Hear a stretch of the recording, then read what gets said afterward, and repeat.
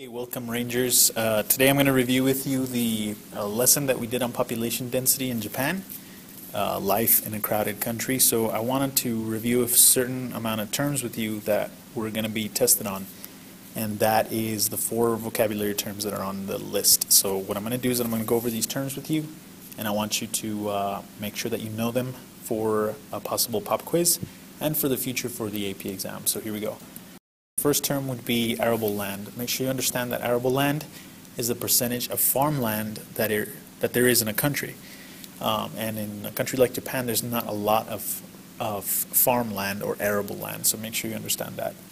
You also want to know the term arithmetic population density, and that's a term that simply means the total amount of population divided by the total land area in a country. So a place like, for example, Japan would have a high arithmetic population density, and that is because there is a lot of people crammed into a small space.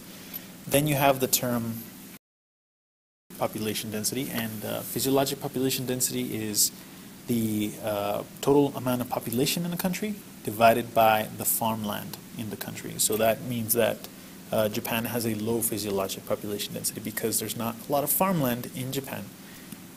So know as well the term population distribution, because that is a term that will be asked of you. So make sure you understand that population distribution is simply where people are spread out in a country. So in a country like Japan, the biggest factor that has to do with this is the fact that there are mountains. So the physical features of Japan have stopped people from living basically wherever they want. In Japan, most people live near the lowlands, near the coastlines. That's where the most populated cities like Tokyo are. So those are located near areas that are not so mountainous in Japan. So that's what I wanted to cover with you today.